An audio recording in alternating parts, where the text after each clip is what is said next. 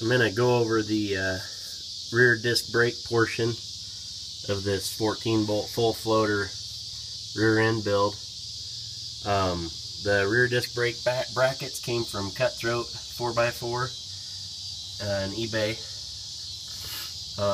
They come with bolts, the pre-bent 3/8 steel bracket, it's good and tough, and a stainless steel locking plate for the bolts.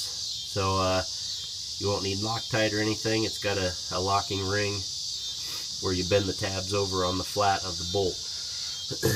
I also got their stainless brake line, 12-inch brake line, and then I've got a do-it-yourself coil of brake line and fittings coming. I'll just build the rest of my rear brake line here, but the stainless brake line comes with banjo bolt and crush washers. Got loaded calipers from AutoZone, rotors from AutoZone. Turned out pretty good, pretty nice looking, and it's gonna, I don't know, I think it cuts like 40 pounds of weight off the back end, which I don't really care about, but I just wanted good brakes back here. Did away with the an emergency brake. I'm going to go with a hydraulic hill lock to substitute as a emergency brake. You can go with Cadillac Eldorado calipers, but I just didn't want the mechanism back there getting banged around and stuff. So anyway, that's the prelude, and I'll go through the build in my videos. Got them primed with some Rust-Oleum primer and sprayed black with gloss black, and it is freaking humid here in central Iowa today, so yeah, bad hair day. Makes my hair so frizzy. Anyway, got a couple runs in them, but I don't really care because you're not really going to see them. Seen some guys painting their disc brake brackets like green and red and stuff like that, but no thanks. I'll go with black. I might spray the calipers when I get them with some silver or something like that. But dig my shirt. It says Daddy of 3. It's what the wife and first 2 boys made for me to announce that we were having a 3rd. Anyway, one of my favorite t-shirts because of that. Got the disc brake brackets all dried after painting, and there weren't any torque specs with these 1/2-inch bolts, fine thread. I'm just going to go what I like to call Guten tight with a 1/2-inch drive ratchet, and that should be good. And then it's got the locking ring around it. You'll bend a tab down onto one of the flats, so I'm not too concerned about it backing out. Didn't use any Loctite, no sense in that. Put a little bit of oil on the threads. And I'll get those tight. My rotors should be here.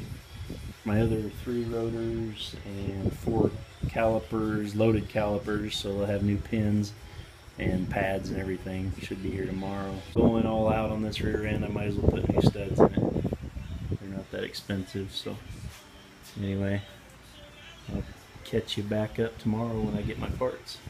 Getting things ready to mount up on this 14 bolt axle as far as my disc brakes go. Got 73 to 87 calipers, 3/4 ton calipers, and rotors. Got the rotors all painted up with silver caliper paint. I don't really like it. The stuff seems to flake off very easily. There's a hair in that one, nice. Anyway, yeah, like it's completely dry, and I had a piece of cardboard just kind of rest against one of them, and it just chipped it right off. So I don't know, I'm not too happy with it. I thought I did everything by the way the can said, but I don't know, maybe not. Anyway, it'll rust before long anyway. Hubs are all cleaned up. I brushed some of that Rust-Oleum rusty metal primer on it, and then hit them with some Rust-Oleum gloss black calipers. Brand new, or not brand new, remanufactured loaded calipers from AutoZone. I just cleaned those up with lacquer thinner, clean that oil they come with on them off of there, and then sprayed them with Rust-Oleum black. Just getting ready to, once this is all dry, put bearings back in the hubs and seals and snap everything back together.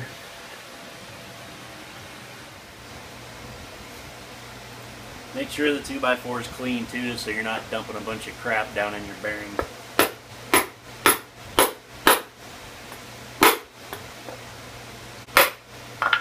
Flush all the way around. There you go, and then when you go to slide it on the spindle, you'll put some oil around there to lubricate it so you're not going on dry.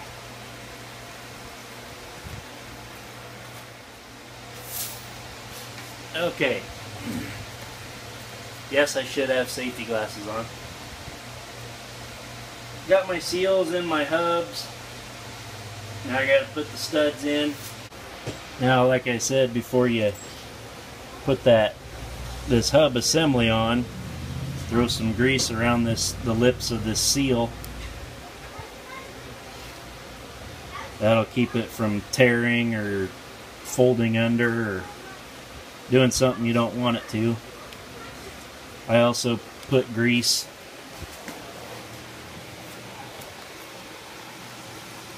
got the brake pads setting up with some brake quiet.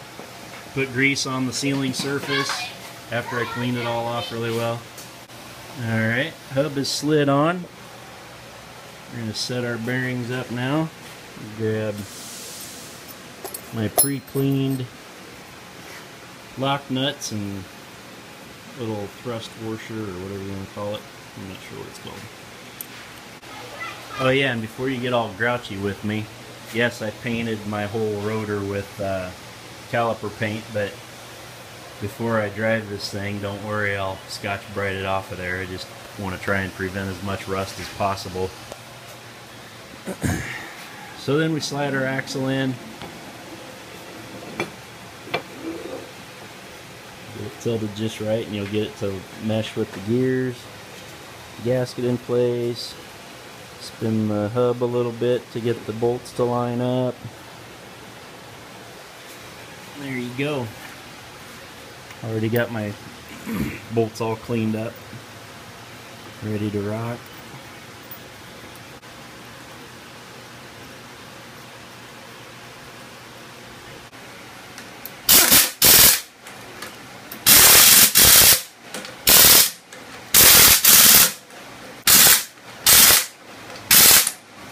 I'm calling it good. Alright, everything's tight.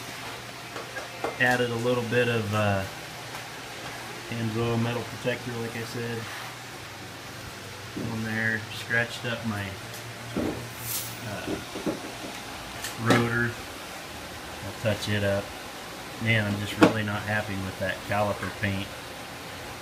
That's kind of why I painted my calipers with engine paint instead of this silver caliper paint. I don't know, maybe once it gets set up harder it'll work better, but I mean right now I can just peel it off with my fingernail. I scuffed everything with Scotch-Brite like I said, blah blah blah, but who knows. Anyway, there's my kick-ass disc brake setup on my 14 bolt full floater rear end.